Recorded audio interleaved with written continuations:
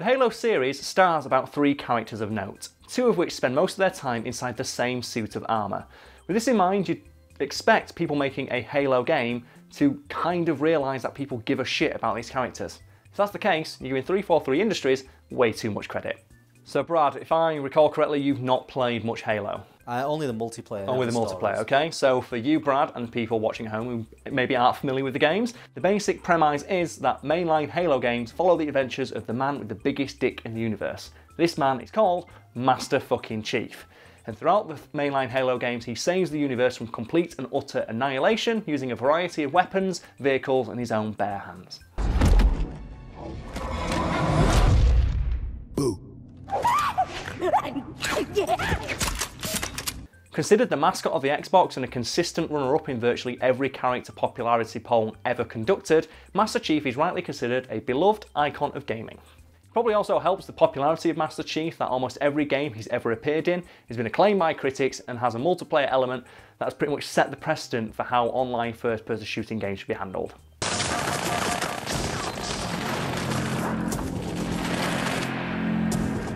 In 2007, the lead creative force behind the Halo games, Bungie, parted ways with Microsoft, who then handed off the Halo IP to an in-house studio called 343 Industries, which brings us to Halo 5.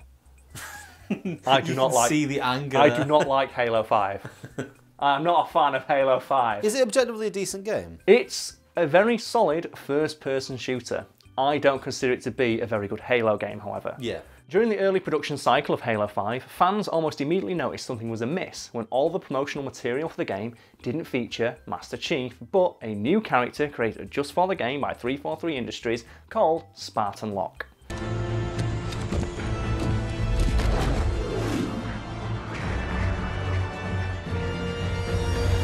Who the fuck is Spartan Locke? Exactly. He's a new character created just for that game, which is fair enough. Like, a lot of new games introduce a lot of new characters.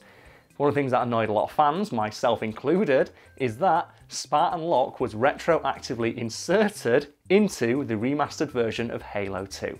Because you know what? If there's one thing fans of a series love, it's having a new character retroactively inserted into their favourite piece of media. Fans of the franchise were understandably a little concerned by this promotional material because it kind of suggests that Master Chief wasn't going to be in the game, something 343 Industries tried to address by releasing a statement saying no, Master Chief is absolutely still the main character of the Halo franchise and will be the main character of Halo 5. You know, despite the fact he'd not appeared in any promotional material up to that point, and everything related to the game pushed this new character 343 Industries had created.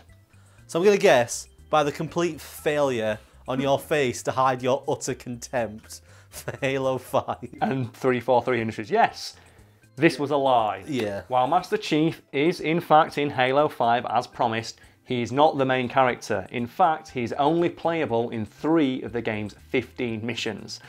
I'd like to point out that in the previous 4 Halo mainline games, Master Chief is the main playable character in all of them, save for a few missions in Halo 2. And in Halo 3 if you decide to play co-op, in which case one of you plays as the Arbiter.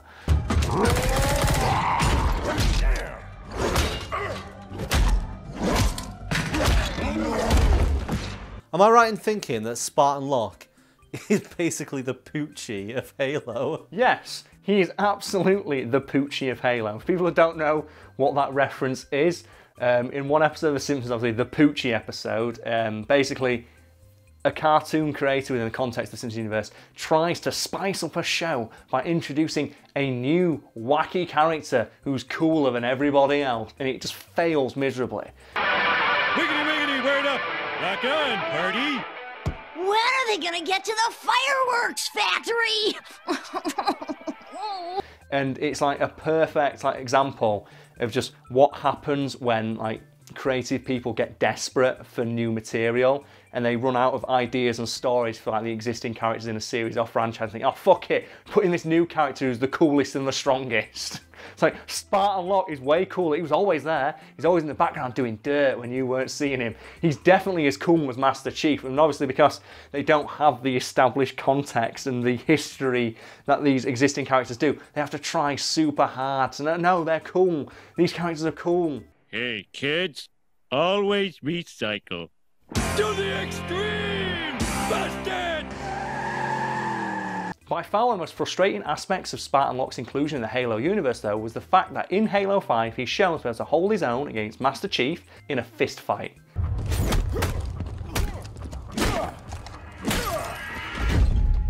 Virtually every game in the Halo series you play as Master Chief, so you the player know what this character is capable of. And I don't know about a lot of people playing, but my version of Master Chief destroyed every enemy he ever came across with a combination of gun butts, grenades and teabags. Like, my version of Master Chief is just like this immortal Batman tier God King. So when I play Halo 5 and I'm playing as Spartan fucking Locke, it's like, this character beat up that character you played as for 3 games. Like, no, he fucking didn't. This, for anyone unfamiliar with it, is an amazingly frustrating trope known as the Worf effect, a lazy storytelling device used to establish a character as being badass at the expense of an already established character. Happens a lot in TV and film, doesn't it? It does, yeah, and the Worf effect obviously is named after Lieutenant Worf from Star Trek The Next Generation, where to establish that a new character they introduced is being badass, they always used to have them beat up Worf.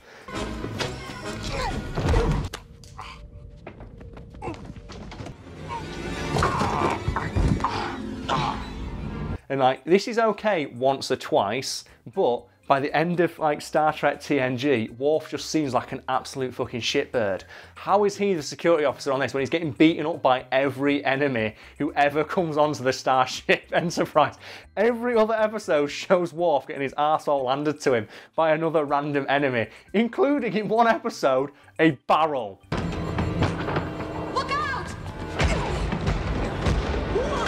That's not got a lot to do with the Worf effect, but I feel like it plays into the idea where they just consistently shit on this character so much that by the end of the series, he just doesn't seem badass anymore. And it's a similar thing in Halo where they spent so many games, usually with you controlling Master Chief, showing how awesome he is. Like, in that game, when you go onto the battlefield, the AI is programmed to run away from you. Like, if you kill certain enemies in that game, the smaller, weaker enemies will drop their guns and run away because they're that scared of Master Chief. They call him the Demon. That's how terrifying you are. You are a legend amongst your enemies' ranks. And throughout those games, you effortlessly slaughter entire armies. And then in Halo 5, this guy, this mythological figure in this universe, this figure who is held up, like, people think he's some sort of deity, he's some sort of like godlike being who just descends onto battlefields and just destroys all in his wake, loses in a fist fight to a guy who's introduced 10 minutes earlier. It's like, so basically you just shit all over the legacy of this character for 15 years building up. So this new character that you made seems cooler. And it's just, it always ends poorly. It just ends up making the character you already like look like an absolute tongue. Just like Worf. So Brad, please, for my own benefit when I'm watching this back later, please replay the clip of Worf getting hit by that barrel. But please just put a Master Chief helmet on his head for me. But here's the rub. After fans revealed that they were kind of annoyed that you didn't play as Master Chief all that much in Halo 5 and that the story kind of shit all over him, 343 Industries issued a statement saying that they were surprised at this response because they didn't realise fans considered Master Chief to be a main character in the Halo franchise. He's the only one anyone knows. That's what makes this great. There are probably people watching this who've never played these games. I'm like, thank you for watching this far and for basically indulging my own ego while I basically just get this out of my system, right? If you see a picture of Master Chief, I'm going to guess people who don't even know the games know he's the Halo man. He's like, other than maybe Cortana, he's the only character people recognise in this franchise, like outside the sphere of gaming. And then 343's like, we didn't realise people thought he was the main character. He's the only character anyone knows. Like, my mum knows that he's the Halo man. My mum knows that. She's never played a game in her life. Everyone knows he's the dude from Halo, if you don't know his name. Even if you consider all the expanded Halo universe stuff like the novels and the games that don't directly feature Master Chief, he's almost always mentioned in some way because they have to do that wink, wink, nudge, nudge to like the most famous character in the series. Like, even in novels where he's not like in them, they still talk about like this legendary figure in their universe, like the legendary Master Chief. It's like, oh my god, the greatest hero of them all. How is he not the main character when he's the player avatar for 4 fucking games?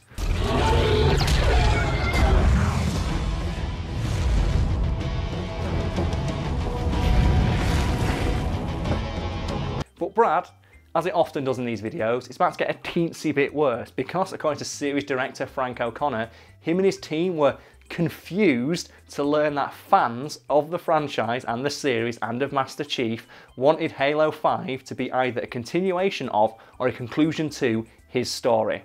And here's the best bit. Frank O'Connor acknowledges in the same interview that when they were making Halo 5, they were well aware of the fact people have been following Master Chief's story for 15 fucking years.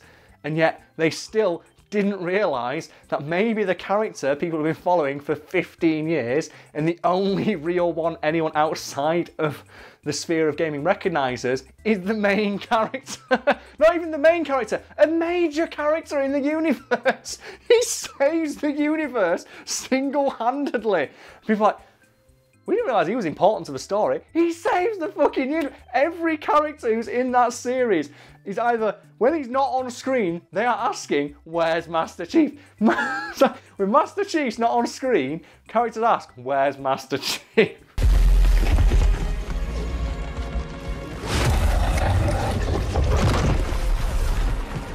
This Master Chief guy, he's in all the promotional material, he's the mascot of the Xbox, he's the main focal point of every mainline game, he's one of the most eminently recognisable figures in all of gaming history. Fans have been following his story for 15 years straight. The story mode of these games has been consistently lauded as being excellent. But who's the main character of Halo? I want to know, if they don't think he's a major character, who is? If they say Spartan Lock, I'm going to spasm so hard, I'm going to shit out a lung in rage. If he's not a major character in that universe, who the fuck is? If the guy who saves the universe on his own isn't a main character, who is? For the non-gamers watching this, Resident Evil 4 is one of the most highly rated and best-selling video games of all time, which makes it kind of weird that it was only originally supposed to be released for a single games console. So for people like myself who never got the glory of playing Resident Evil 4, sell me on it. Sell you on the game. Okay, well I could talk about right now how highly rated it was, how many millions of copies it sold, all the nuances of the genre it basically invented, action horror. However, I think I can sell you and everyone watching at home who never had a chance to play it on it with a single sentence. You can suplex zombies in this game while playing as the President's daughter.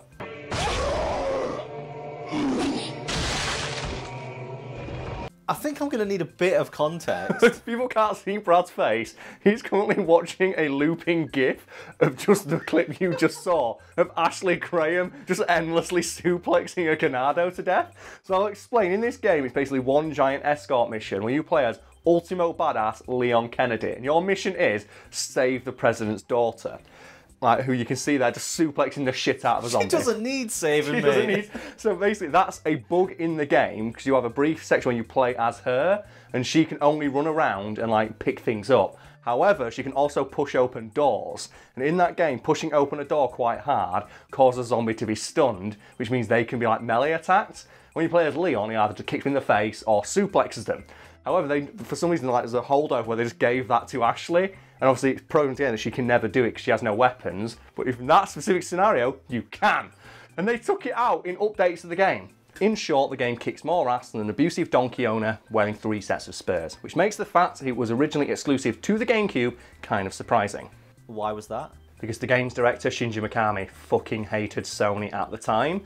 And I believe there's a great quote from him when he was asked during an interview, "So, Mr. Mikami, are we ever going to see Resident Evil 4 on the PlayStation 2 anytime soon?" You know, because the PlayStation 2 is the best-selling console of all time at the time. And he said, "The day you see Resident Evil 4 on a Sony console is the day I cut my own head off with a chainsaw." But the game actually did come out on the PS2. Yes, and Mikami didn't cut his head off with a chainsaw when it did, because mysteriously, around the same time he softened his stance on the company, and around the time, like, Resident Evil 4 came out on the PS2, Sony drove a big dump truck full of money up to his house. So where does Microsoft come into all this? Well, after Mikami's relationship with Sony broke down prior to that big dump truck full of money arriving at his house, Mikami decided to screw over Sony by approaching their biggest rival at the time, Microsoft, who were just about to launch the Xbox, and offered them the chance to exclusively publish Resident Evil 4. However, the interview went so badly and so terribly that Mikami stood up and left halfway through. Do we know what happened in this interview? Yes, we do, because one of the guys who was present has talked about it at length and considers it one of the biggest missteps in the company's history. And according to him, like, Mikami arrived like a fucking rock star, with wearing a leather jacket and mirrored sunglasses, because how else are you going to fucking turn up? With like a huge entourage in tow, and only spoke through a translator. So he was sat there and he was like watching this translator talk to Mikami. And he found out after the fact that Mikami had asked this translator, okay, so PlayStation have got like the best-selling console of all time, and you haven't. What can you offer us as a company if we give you Resident Evil 4? And the translator just stood there slack-jawed and went, They couldn't even muster like a limp double finger point. It was just, hey, they couldn't even muster that. Apparently the translator just stood there slack-jawed and didn't have an answer. So is this what actually sunk the interview? You'd think it would be, because that's a really bad question to flub on during a business meeting, isn't it? What can your company bring to the table? And your answer is just dead silence for about 5 straight seconds. Like, imagine if that was like on a first date and the girl's there and goes, oh, so what do you see yourself bringing to this relationship? You just sit there going...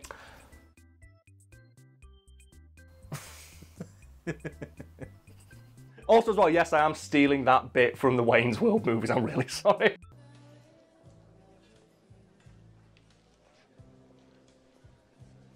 So what did sink the interview? Well, Mikami, being a nice guy, gave Microsoft the benefit of the doubt and like said, okay, if you can't answer that, just answer me this one very simple question. What is your philosophy as a company when making games? So what was their answer?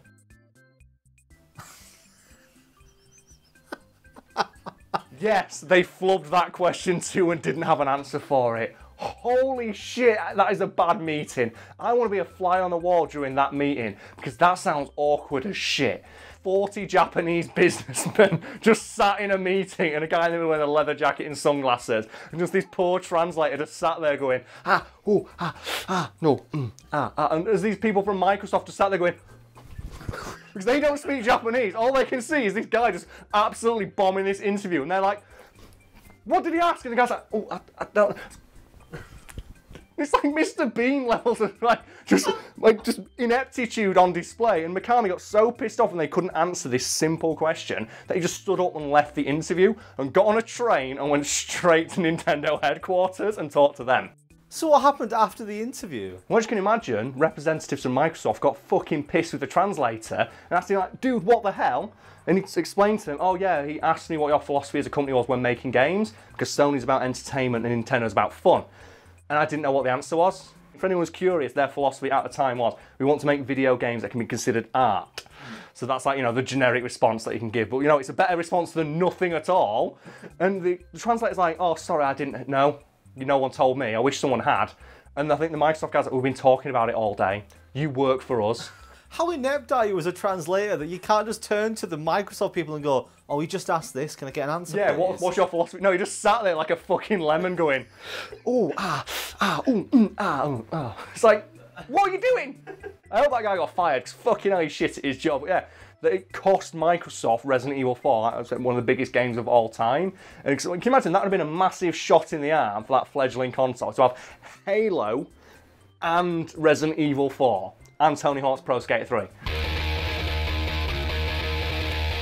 By all critical metrics, DMC is a perfectly serviceable action game that had middling commercial success.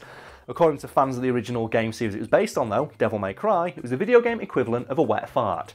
Something developers of DMC initially dismissed. So let's stick to our usual formula. Introduce this bit by telling us what Devil May Cry is. Well, Devil May Cry is a series of action games that start a character with a dick that is 3 miles long. DMC is a reboot of that series that is none of those things. Sounds like it's going to get really confusing considering that the games both have the same name and have the same character. Yes, especially given that this is a drinking video. So DMC, for the most part, is going to be referring to, like, you know, the reboot. And when I refer to old Dante, that's the original Big Dick Dante, and new Dante is Small Dick Dante, as the game itself admits. Because there is a scene in DMC where Dante is having like shit-talking his brother Virgil, and Virgil says, "I've got a bigger dick." And I got a bigger dick. And he has no comeback to that. Which means that Dante canonically has a smaller dick than his twin. So Karl, describe old Dante. Okay, old Dante is a fucking badass. And as I mentioned, he's a guy with a dick that's 3 miles long, an impossibly sweet red leather coat, white hair, and twin handguns that he can fire at 30,000 RPM. So his appearance sounds pretty cool. What's he like as an actual person? An affable dumbass who never really tries and is effortlessly cool in everything he does.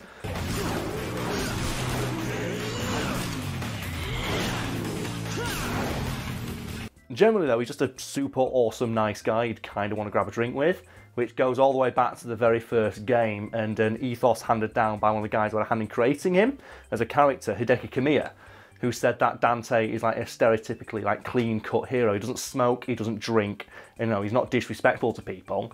And his reasoning for that is that Dante is simply too cool to do any of those things. He can't do anything without looking cool. Like, he can't even sit down. We've discussed it before, it's like Commander Riker-esque combos to his chair, just to sit the fuck down. The guy can't even eat pizza without looking like a badass. It's awesome.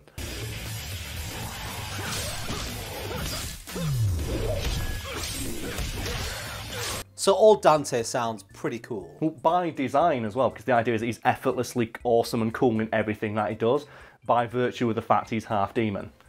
Oh yeah, I should mention, like, Dante is half demon in the original Devil May Cry series. He's a half demon who is born from a human mother, because his dad was like a big dick demon knight. He was like, you know what? Fuck, like, you know, hell. I want to get some of this earth booty, and just, like, assumes human form, bangs an earth woman, and she gives birth to twin sons, Dante and Virgil, and they fight in the rain, and it's fucking sick.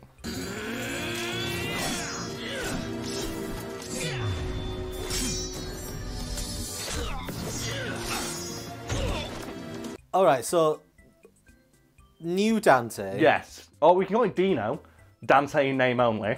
That's the name fans came up with. In the vein of like Gino, Godzilla in name only for the shit creature from the 1998 Godzilla movie. I'm happy with sticking with Dino. Okay, we'll go with Dino then. Alright, so what... Or Dante, that's another one. Dante. What does he look like? A meth head. Well, we did originally, and then they toned down his design, and now he's like a an angsty teenage edgelord. Because if people don't know, in 2010, despite Devil May Cry 4 doing quite well commercially, they like Capcom, the publisher, decided, you know what, let's reboot this Devil May Cry shit. So they approached a company called Ninja Theory and tasked them with redesigning Dante for a Western audience. And this is what they came up with. My name is Dante. And that was the very first clip they put out of like, you know, there's the redesigned Dante, and the backlash was so severe they toned down how he looked and made him look like this instead in the games. But even still, like, it's a radical departure from what Dante originally looked like, but it's better compared to this dipshit. So what was the thought process behind Ninja Theory? Like, how did they go from what is obviously the much cooler Dante Yes. to that guy? Well, the answer, Brad, is Fight Club. As in Fight Club the film? Yes, because you see, when Ninja Theory were tasked with, like, you know, making a more Western Dante, they sat down and brainstormed about like the differences between, like, you know, Eastern and Western ideals of cool. And there is a fucking phenomenal like slideshow presentation they did about these differences, and they highlight specifically Tyler Durden as the quintessential, like, you know, icon of Western cool. And he's just a cool guy. Sexy as well. So the key point was, yeah, so cool, Western, grounded, stylish. This is what we were looking for. Because who doesn't want to look up to, like, you know, a hyper macho posturing dickhead who beats people up in car parks? Not to mention as well, he's a terrorist. Like, the quintessential icon of American cool. Terrorist. They made a bit of a misstep with that, but you can't argue that there are not differences between what's perceived as cool in different cultures. Oh yeah, and that's what that presentation was all about, because what Ninja Theory did is they helpfully photoshopped old Dante into various pictures to show why he's not cool. Like this picture that they genuinely put out of old Dante, you know, photoshopped into a scene from Brokeback Mountain. And I'm sure there is no ulterior subtext to putting that message out there and that image and we're saying this is why this character isn't cool. In a film predominantly known for being a film about gay cowboys. Well, maybe they didn't mean that. So it's also as well, because Dante, old Dante at least, I feel wouldn't give a fuck. So like, I get the feeling like old Dante, if you told him you were gay, would be like, I don't care, let's get some pizza. New Dante, I think he'd have some other words to say, given that his most iconic line in that series is "fuck you!" Fuck you! Fuck you! Fuck you! It just sounds like they tried to make him like super edgy. Yeah, and that's what I think's so hilarious about it, because it's so obviously try-hard edge. So there was a lot of backlash to the redesign of Dante. Yeah, understandably so. It's a well-established character with a lot of fans, but what's less understandable though is the seeming just like vitriol directed back at fans by Ninja Theory, with a quote from someone like developing the game saying, "We don't care about fan feedback." You know, despite the fact that they immediately backtracked on that early design of Dante because everyone said he looked like a dick. But no, they said, "Oh no, we don't care that the fans don't like this new redesign," despite the fact the game is supposedly appealing to these fans. There was a lot of backlash, but Yes. fair play to them for at least sticking to their guns and trying to make the game that they wanted to make. Well, yeah, and they did do that right up until it didn't make them any money. Because as I mentioned at the start of this piece, yeah, DMC didn't sell all that well. In fact, it sold less copies than Devil May Cry 4. The game that sold so poorly, Capcom felt the need to reboot the entire franchise. And what they did is they released a definitive edition of DMC that fixed a lot of complaints, like gameplay-wise. And they're all well and good, but it's the changes that they didn't announce that make you realise, yeah, they realised how dated and shitty and edgy this game was, because there are some fucking brilliant ones. So what makes these unannounced changes so great? Because they're so minor in nature that they actually had nothing to do with the game itself, and you can tell they were made specifically because they were embarrassed by them. For example, there is an exchange in the original version of the game where one character says to the big final boss guy, "The world is at last your bitch, as am I. Nothing left but to grab it by the hair, bend it over, and... What's the matter?" because you know, Edge, and they cut that line out. And that's mean it's a single line of dialogue, but the fact they cut out a single line of dialogue tells you that they were embarrassed by it. Because if it would have been the entire scene, that would be okay, but no, it's one line of dialogue that they edited around. And when a games journalist asked a representative from Ninja Theory, "Why did you cut this line?" the guy went, "Oh, it was for pacing issues." Sure it was. Yeah, a single line of dialogue was for pacing issues. Bear in mind that quote was given by the guy who wrote the story to the game. There's got to be more petty changes they made. Oh yeah, they edited the scene with the 360 quickscope abortion. The what? Yeah, I know what I said. I An accurate I don't know what you said. That's an accurate description of what happens in that scene. Long story short, there is a female character in the game who is going to give birth to the evil big demon's baby, and your brother in game, the hero that he is, decides to stop this by shooting her in the back when she's unarmed through the stomach with a sniper rifle.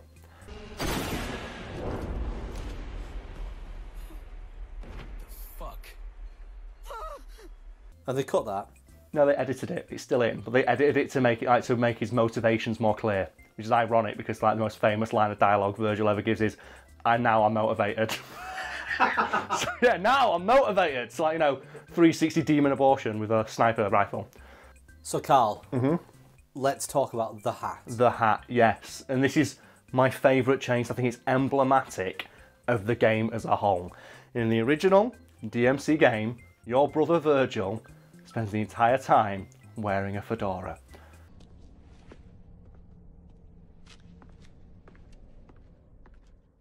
And in the remastered version, the definitive edition, they remove the fedora.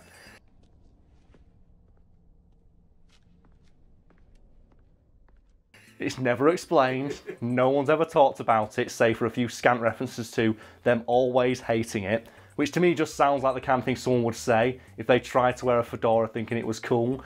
People made fun of them, and then afterwards say, "Oh no, I always hated it, my girlfriend told me, thought it looked cool." I know it's a minor thing, but that's what I find so funny about it. The fact that they genuinely thought the look that is most widely mocked online of a guy wearing a fedora with a long leather trench coat and a katana was actually cool, because that's what Virgil is in that game. He's that guy. He's that guy who poses with a katana and a trilby on, just saying, yeah, challenge me to a debate, motherfuckers. He's that guy. They thought that guy was cool. So is that it for changes, or are there any other ones, maybe like one that you actually like? Oh, one that I do like is that they put in a skin for Dante that makes him look like Dante from Devil May Cry 1, called Classic Dante. Yes, they did. And that's especially hilarious because there is a scene in that game that made it into the definitive edition where a wig blows onto the head of new Dante. It's like a long flowing white wig. So he says to the audience, never in a million years. Not in a million years. 3 years later, they released a skin where you can play as that Dante, and that scene still plays. As angry as I was at the time, though, when that happened, I love that in Devil May Cry 5, they've taken the high road. And do you remember that jab that they said about, oh yeah, Dante would never work in a Western? Do you know one of the weapons that Dante has in the new Devil May Cry? A cowboy hat that fires meteors.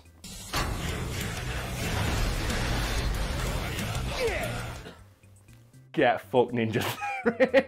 The Silent Hill HD collection was ravaged by critic and fans alike more than the souls of the people who live in the very world the game is set in. Considered a huge flop by virtually every metric used to measure the quality of games, perhaps the most impressive thing about the Silent Hill HD collection is how thoroughly it got fucked up. So have you got an example that you would use to demonstrate how bad the Silent Hill HD collection was? Yes, and I don't think anything sums up just how fundamentally broken the Silent Hill Collection HD was, more than the fog or lack thereof. The Lakeview Hotel? Yeah, it's still there. The Lakeview Hotel? Yeah, it's still there.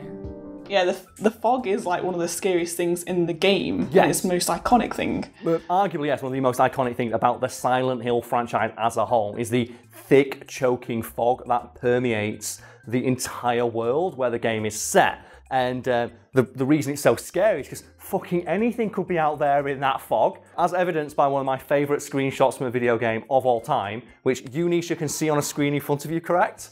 Yeah. Yeah, I can hear you laughing. So would you like to just describe the screenshot for people as it slides into frame?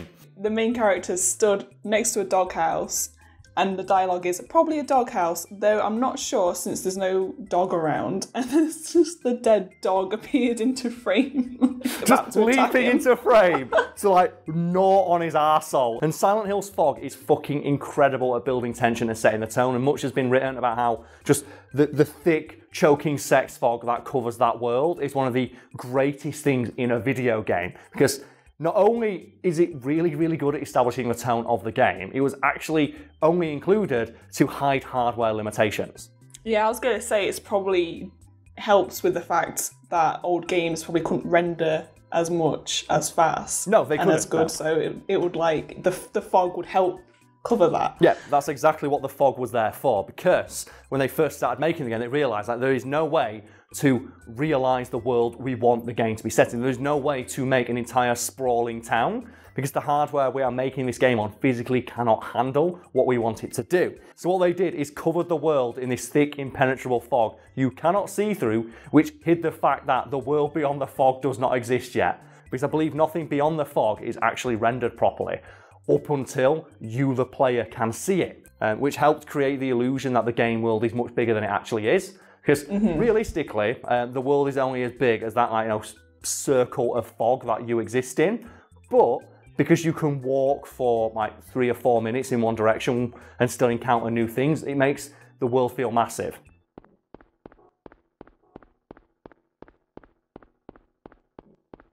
Okay, so what happened with the HD version? They removed the fog almost in its entirety, which completely and utterly annihilated the tone the series is now famous for. Because that claustrophobic, choking fog is, as we said, one of the most iconic things about the series, and they fucking took it out. And they had a good reason to. Like, well, the fog was there to hide hardware limitations. Why don't we take it out? But they never bothered to fix the lower resolution textures the fog was there to hide.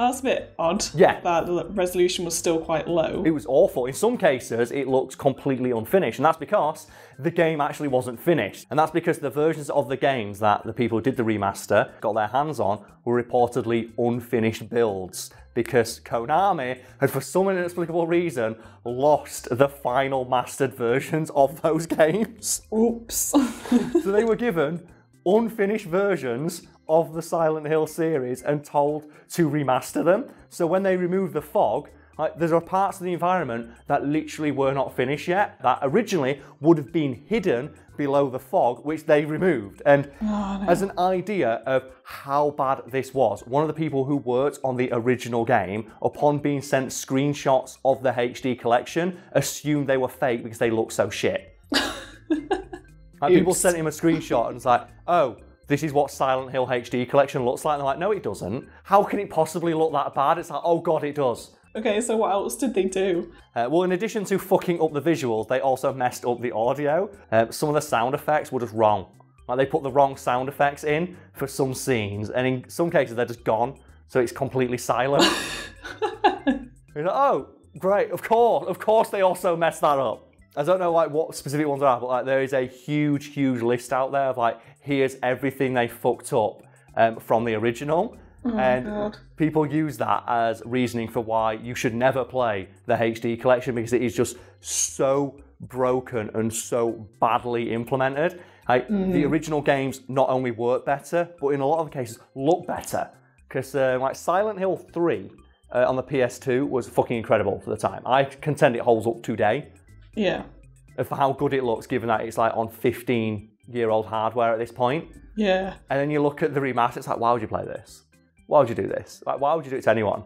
You might be thinking, wonderful folks at home, well, did they ever fix this? And the answer is, nah. Konami heroically refused to even acknowledge there was a problem. And when they did, and we did so begrudgingly, and then didn't bother to fix any of the many issues we have discussed, and the many more we haven't. I don't think anything sums up the lack of shit Konami gave about one of their champion IPs being raked over the coals critically like this, more than the fact they cancelled a planned patch for the Xbox 360 version, so it's never been fixed. Why though? Nisha, sweet summer child, it's Konami. They do this shit all the time. Marvel's Avengers is a 2020 action role-playing brawler video game that is very bad. I added that part, but developed by Crystal Dynamics and published by Square Enix. Based on the Marvel Comics superhero team, the Avengers. Do you think people would have got that from the title? Yeah. I know it's a Wikipedia article and they have to like write it in a certain way, but you think a game called Marvel's Avengers, that's kind of suggested by it. The game is played from a third-person perspective and is very bad, and has both single-player and multiplayer modes, both of which are very bad, and feature online co-op, which is also bad, allowing players to assemble a team of heroes of their own. Not that it matters, because the game is bad. The initial roster consisted of... do you remember the roster, Lucas? The initial roster? The initial roster, so it's Kamala Khan, Hulk, Thor, Captain America, Iron Man, and Black Widow. Yes, good, all right. So essentially the characters who appeared in movies.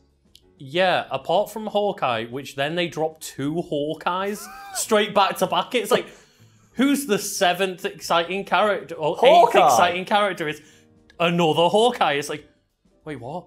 Marvel's Avengers was released for Microsoft Windows, PlayStation 4, Xbox One, and Stadia. Fucking, there's another Wiki weekend that's waiting to be made. On September 4th, 2020, the game received mixed reviews upon release, with critics praising its combat and story. I need to know what critics praise the combat in this game. And there's obviously a mistake here because there's a subheading that says gameplay. And I'm not going to read that because this has no gameplay. It's you press the button and you win. I don't know how this game has less depth than Marvel Ultimate Alliance. Well, yeah, that's the thing. If you want to play a fun co-op Marvel game with a load of heroes, may I add, go and play Marvel Ultimate Alliance like 3 on Switch. Yeah, because, the gameplay in that is not deep, but you have a choice of like 80 fucking characters. Like, you can team up like, the Fantastic Four with like Super Skrulls and the Incredible Hulk and Ghost Rider and Venom and all that bollocks. And the Hulk doesn't punch as hard as Black Widow in that game. It's like, it makes no sense. The first time I got hands on Hulk and I punched like generic level 1 enemy and he took it, I'm like, no. Like the health bar drops by 1/3. You're like, this is the fucking Hulk or Thor. It's like, these are like god-powered beings, and they're not taking out a guy in a SWAT suit in a punch. And Lucas, there are a couple of subheadings here, and what would you like to start with? We have pre-release, post-release, reception. See, I want to say reception, but I think like maybe touch on post-release. Okay, do you know what? They're both a paragraph each. Okay. That's how you can tell that this game sucks, because no one's even gone to the Wikipedia page to fucking update it. So, a release trailer was released on Marvel Entertainment's YouTube channel in 2017, which announced the game. The game was under the working title The Avengers Project, which is a better title. More than 2 years later, at E3 2019, Square Enix hosted a press conference that shared more details on the game, including a full trailer and the release date. The 14-minute presentation also showed a trailer made from in-game footage. A closed beta was available for those who pre-ordered the game. Man, I feel bad for those guys. I was just going to say, they also, along with that trailer, did declare that the game's microtransactions would not include like any pay-to-win elements. Well, Lucas, we've got a section just down here called controversy, so don't worry, mate. Don't worry, we'll definitely get to that. Marvel's Avengers was originally set to release on the platforms mentioned earlier, but was pushed back to the 4th of September in order to adjust and polish the game. It's rough that when they delay it to polish it and it still comes out crap. It's hard to polish a turd. It is, Lucas, but you can roll it around in glitter, which they didn't even bother doing. Because, did you see the thing about like cosmetic DLC? Where they used the same excuse they did for Star Wars Battlefront 2? Oh, that you don't want like a pink Darth Vader. Yeah. So to explain what I mean, folks, there was initially quite a bit of hype from this game. People like myself. Because I just love the idea of like customizing characters. And I played like a lot of Injustice 2 just to customize the characters in that game. And myself and a lot of other people were hoping that this Avengers game will be like that. It's like, even if the gameplay is bad, at least I can make a cool looking Captain America. Mm-hmm. And they said, well, almost all of the upgrades you can get for your character are non-cosmetic because, and I want to say the quote something like, nobody wants to have like Thor with Hello Kitty on his armor or something like that. To which the overwhelming response from people online is, yes, we do, that sounds rad. Fuck off with these like bullshit excuses, let us dress Thor in bright pink. That is such a missed opportunity because I would play that game. I would struggle through that game if I got to dress up my Captain America and I got to make him look like a dumbass. Well, you get to make him look like a dumbass, but in the one specific way that they want you to, because you can't even mix and match parts of the outfits. And you can just feel executives at Marvel and Disney saying, Captain America has to look this way. No, if he's wearing this outfit, he can't have this shield. And it makes the game more limited and less fun. The whole point of the online multiplayer element is that you go on, you play as your version of the Hulk. It's like, but he looks like everybody else's. It's so bad. So we have post-release. Following the initial release of the game, Crystal Dynamics released several free downloadable content packs, adding new playable characters and missions that continue the game's stories. In June 2020, the first of the expansion was revealed to focus on Hawkeye. Later in August, Spider-Man was announced as a second playable DLC character, exclusively to PlayStation. And what do you have to say about that, Lucas? Well, A, it's not out yet. That's what makes it so funny. It cannot be understated how much this crippled this game's chances of having any sort of public goodwill. Because they are essentially telling 50% of their potential player base to go and fuck themselves. I pretty much decided that I'm not going to buy the game because of that announcement. As soon as I heard that, so I'm not paying for it. I'll play it when it goes on Game Pass because that means it's fucking failed. It's like when you refuse to watch a movie and it appears on Netflix like 8 months later and you're like, oh, this did not do well. So, critical reception. Marvel's Avengers received, and I quote, mixed or average reviews. Destructoid summarised its 6 out of 10 review, calling the game slightly above average or simply inoffensive. And that's like the worst thing to be. We obviously say this quite a lot, but just being so middle of the road and boring that nobody cares is like the worst outcome possible. Yeah, and I completely agree with that sentiment. And to explain what we mean by that, something being just middling to average is the worst it can be because it means that no one gives a fuck. At least if it's bad, it exists in pop culture as a touchstone, and its badness can become a touch point for discussions about other things, or you can enjoy it ironically. When it's just average or just there's nothing to say. Shack News praised the campaign and unique character abilities. So you can ignore anything from Shack News, folks at home. US Gamer scored the game 2.5 stars and wrote, if Marvel's Avengers with a single-player story campaign, it will be amazing. Crystal Dynamics sells you on its version of the Avengers and introduces you to the charming and endearing Miss Marvel to players everywhere. Combat has, and I quote, depth to it, and each hero feels truly distinct. I will say that is the one common like come away that I've seen is that Miss Marvel. The Miss Marvel storyline was actually really good. Yeah. Almost as if like Crystal Dynamics are really good at making single player story based games. Electronic Gamer Monthly said Marvel's Avengers squanders the potential of what might have been a fun superhero romp by grafting on, and I quote, an annoying, overly repetitive games as a service component. And Karl, did you see what Square Enix said recently? No, I did not, and you alluded to this before we started recording. No, don't tell me when the cameras are rolling. Yeah, because I just said, did you hear about the statement? That was all I let. So what's the statement, Lucas? So I'm not quoting this verbatim or anything, but in like a recent investors call or something, Square Enix. That's where the real shit gets told. Exactly. Square Enix were like, yeah, we are really disappointed by like the release of Avengers. And maybe we shouldn't have had like the company Crystal Dynamics do this because they're not used to making games as a service game. Essentially just like the whole statement was throwing Crystal Dynamics under the bus. It's their fault that we told them to do this. And it's like, oh, I feel so bad because they got forced to make a game they didn't want to make. And then Square Enix kick them while they're down. And it's like, it's their fault. Blame them. It's not a problem. There is nothing that sums up how few fucks giant companies give as long as their bottom line is protected more than when giant companies throw other giant companies under metaphorical buses just to appease their shareholders. Even though we had almost complete and total control over this entire project, it wasn't our fault. Post-release, in the weeks following its launch, Avengers saw a large player drop due to audiences frustrated at the game's current problems, such as bugs, repetitive gameplay, and lack of content. And that's the thing, lack of content. In a game which can plumb the depths of all of Marvel's comic history. There's like 70 years worth of stuff to get there. It's really bizarre how bare bones it was, and like the fact that it's a games as service game, it's a multiplayer online game. It lives and breathes by replaying missions and getting cool shit. Like the end game content didn't exist in release. Like they waited over a year to add a raid into like an online multiplayer game. Peter Moritz of Screamer reported that around 1,190 players were on Steam playing the game during a weekend in November 2020. A 96% decline since the game's debut. 96% decline.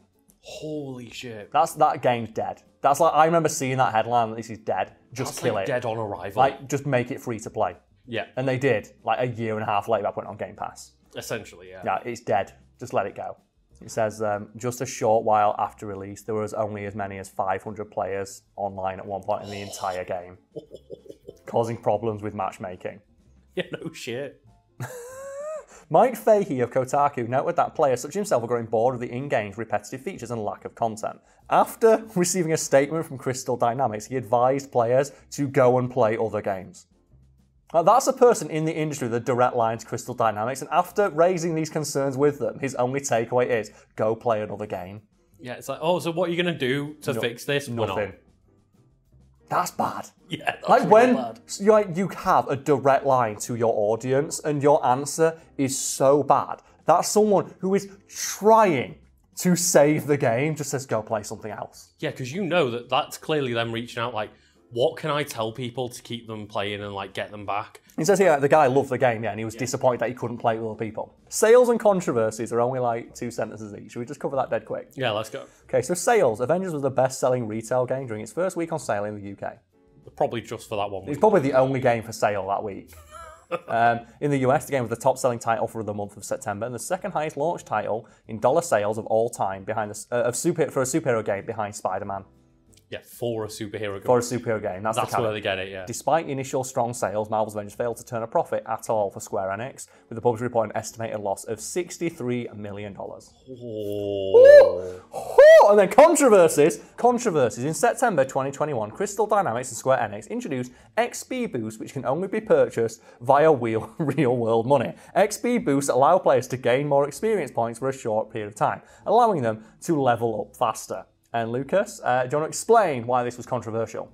Yeah, because I don't know the exact phrasing they used, but basically when the game was announced, it was basically said, we will not give you any game advantage via real-world purchases. Yeah. The company previously promised that the game would only feature microtransactions for cosmetics and customization items only.